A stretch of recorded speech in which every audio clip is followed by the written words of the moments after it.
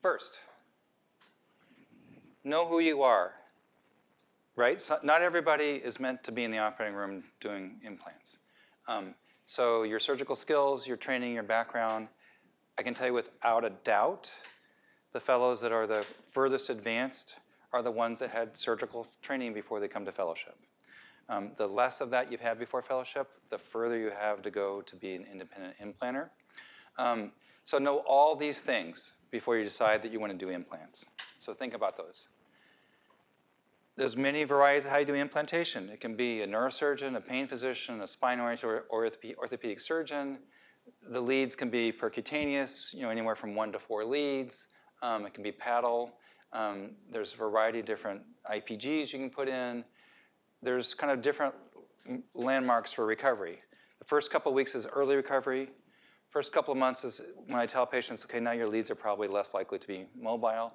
And then it's considered to be your infection if there's a deep infection in the first 12 months.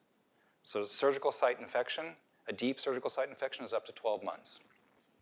And then also know about the risks. There's infection, bleeding, seroma formation, there's lead migration, lead fracture, device malfunction, pain at the device or the insertion site, et cetera, et cetera. There's a variety of complications that can happen. I didn't mention spinal cord injury, but definitely can happen. So the goals for the implant are to mimic or improve upon the trial placement. Right? So you need to know where it was working. You want to make sure those leads are well anchored, the device is connected, and it's implanted in a comfortable position that the patient's going to be able to tolerate for many years. There's no bleeding or infection. You have a smooth post-op recovery. You minimize the long-term infection risk. Remember, it's 12 months where it's yours. You do it efficiently. It's effective. It works like it's supposed to. And then you lay the groundwork for the patient to have sustained benefit in their life with a chronic pain condition. Pre-op checklist is a good idea. That same committee suggested a preoperative checklist. Let's go through the preoperative checklist here. 1, check for evidence of active dermal, dental, or urologic infections. If they have them, treat them, right? Number 2, order your analysis before procedure. I will tell you right now, I do not routinely do this. Does anybody else do this routinely? Okay. Number 3, address prior history of infection and make a plan for prophylaxis. This is essential. If they've had an infection with every other thing that's been done, they're at much increased risk for having infection with you too. Review the MRI imaging, makes sense. Check anticoagulation, makes sense, which is the next one too. Review the psychological evaluation. Well, if you did that for the trial, you probably don't need to do it again, unless there's something that concerned you in the interim. Obtain cardiac clearance in patients at risk for cardiac disease, completely reasonable. Review trial films and operative notes in preparation for permanent implant. There are times where I'm not the person who did the trial, I'm putting it in. I definitely want to know everything about that trial before I put it in. And I want to read it carefully and look at the images and analyze them. And then think about where you're going to put the IPG and make sure that there's no problems with those locations. Then talk about any patient-specific or technical concerns. Obtain insurance coverage. Please, please do that. Your institution will be unhappy if you don't. And then think about surgical considerations. Assess the health status. Have patient enter the bladder preoperatively. This is really important.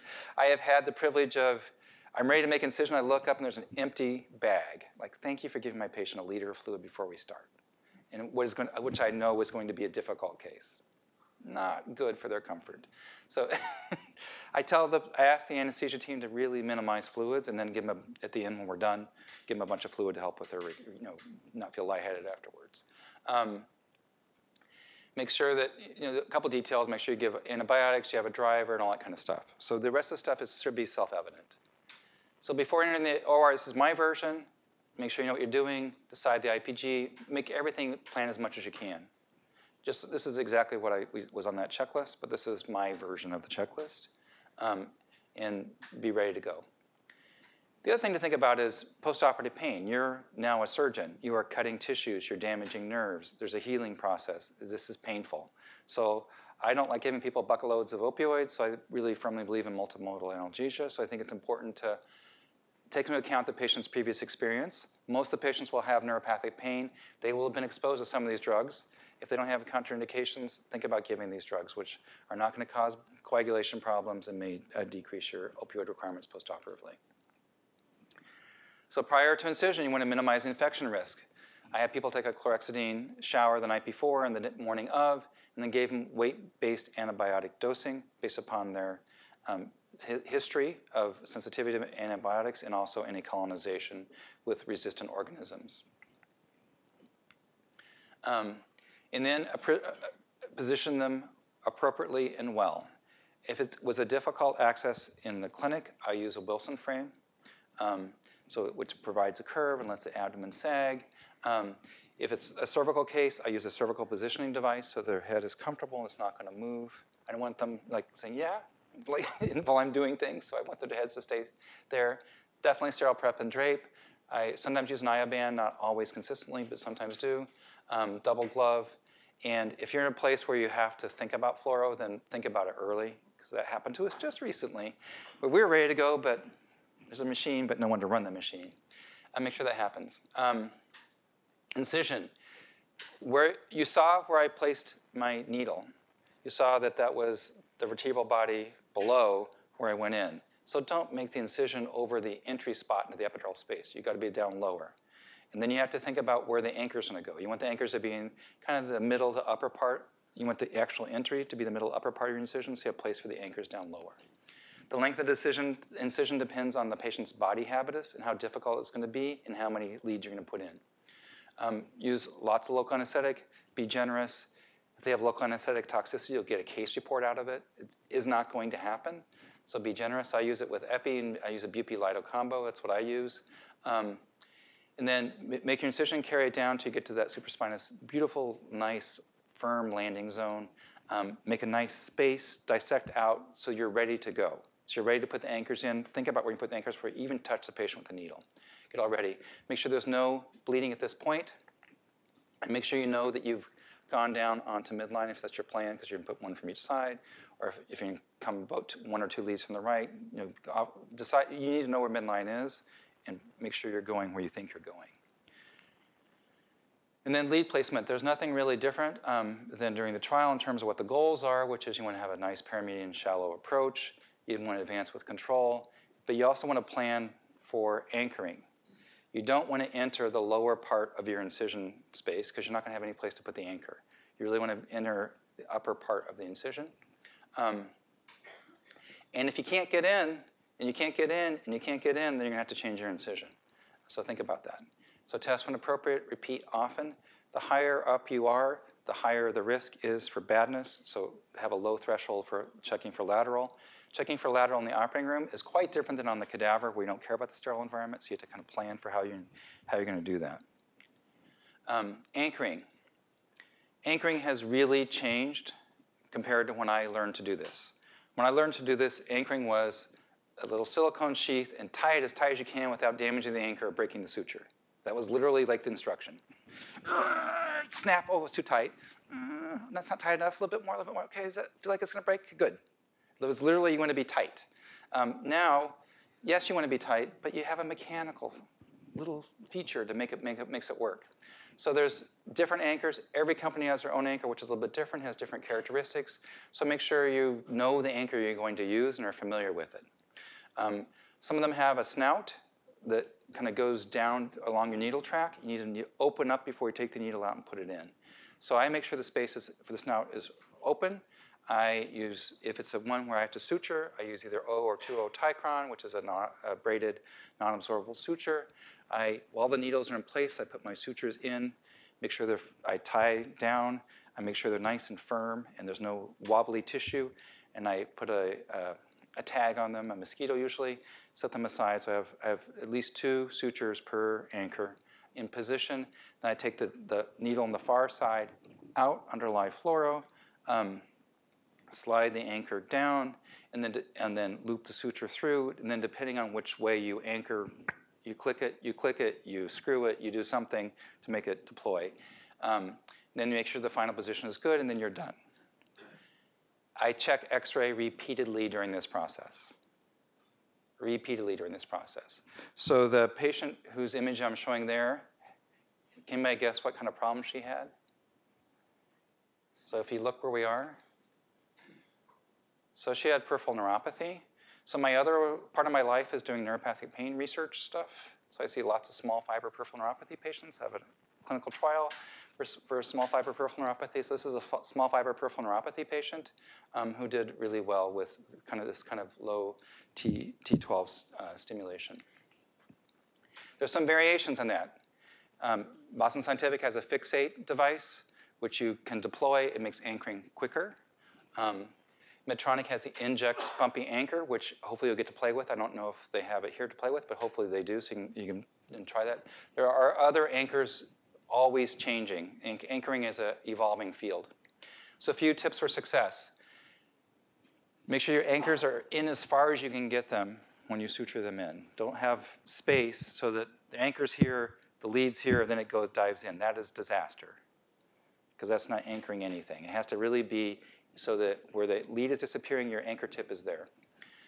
You want the anchor not, if this is the patient's back, you don't want your anchor like this. You want your anchor flat. Should be nothing loose. When you're done, the anchor should be sitting right there and careful. If it's a big, thick patient and you're several centimeters down, you're going to need more access. If you feel like you need more access, you might have a longer incision, and you might use the fixate device. If it's a thin patient, you don't want that anchor sitting out underneath their skin. That guy we just saw here, you really are going to have to be off the...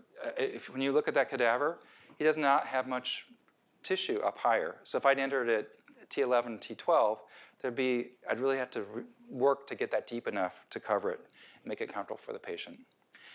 The only imaging I save in the operating room is the final imaging, and that's after the anchor is in. And then I save the final imaging. The pocket.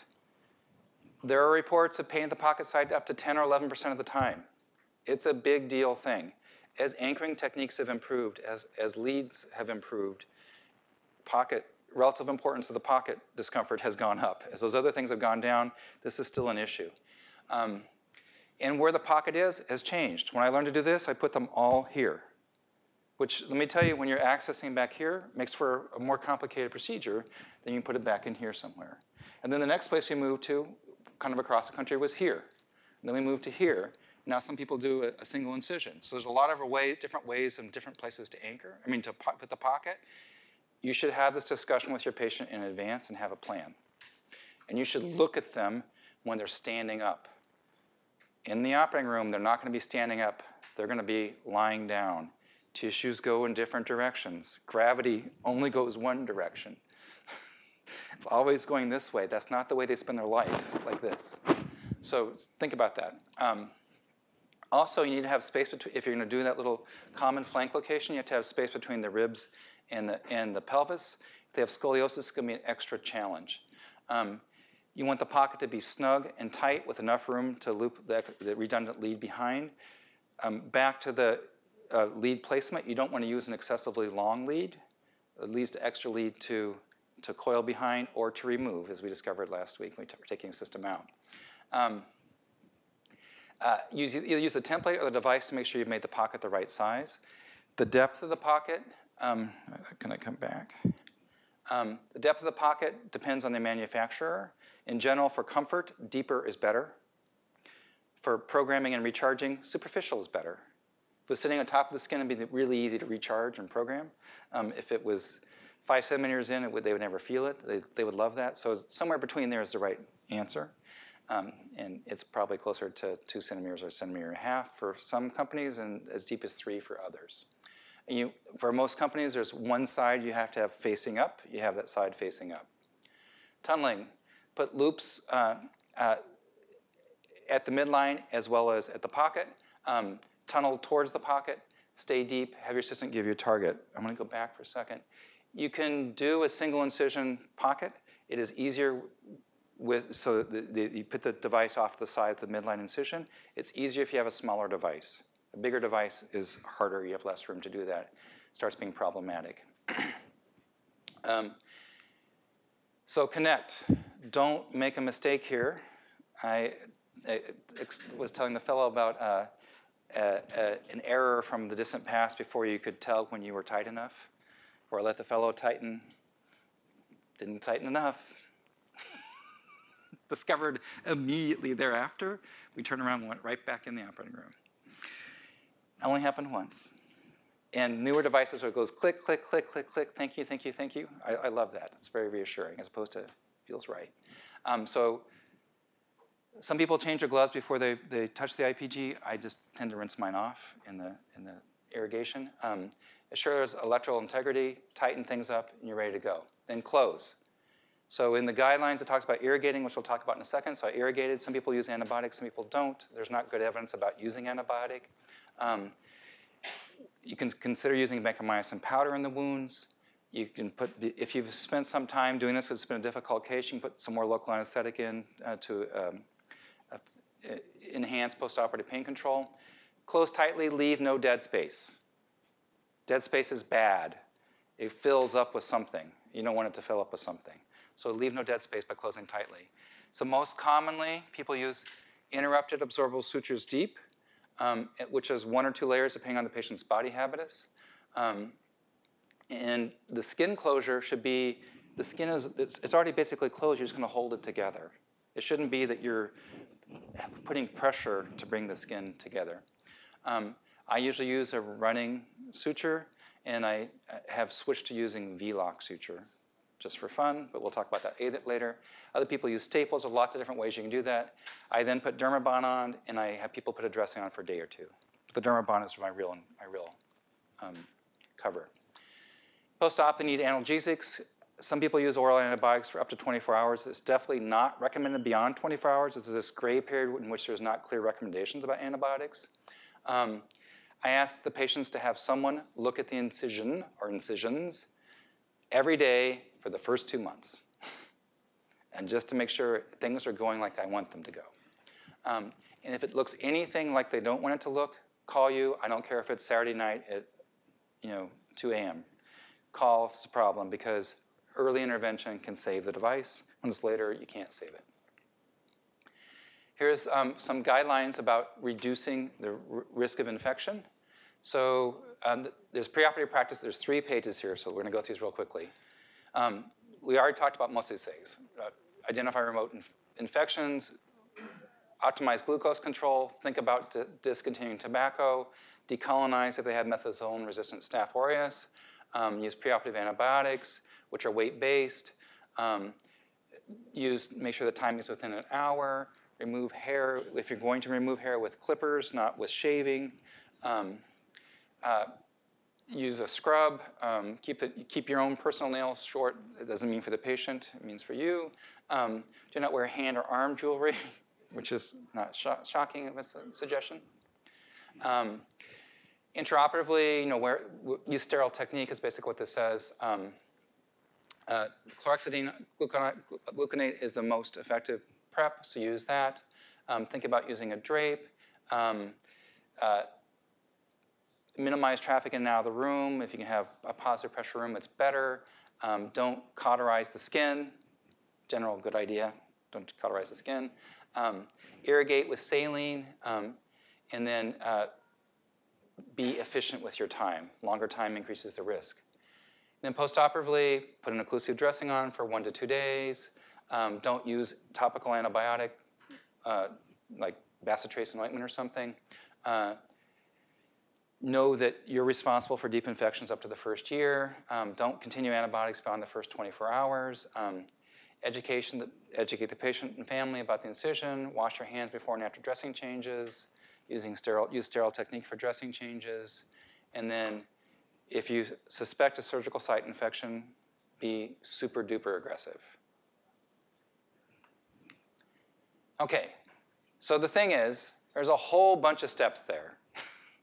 A whole bunch of things to remember. That's why having that checklist is a good idea. Going over it in your head is a good idea. Working with someone is a good idea. I told you how I learned to do it by doing it with surgeons. If a year from now you're out on your own, you're doing your first implant, it's okay to call your former mentor and go through this. I have talked someone through that just very recently, Okay, tomorrow's your big day. Let's talk about it. Let's go through all these steps. It's a good thing to do. It's a good thing to have that little rehearsal. And remember, it's really fun to do this. It's a good experience when it goes well. I love doing it with the fellows. It takes longer than if I had a PA to do these with. But you know, it's a fun experience to do this when it goes well. And it goes well if you plan ahead and you know what you're doing. So that is it.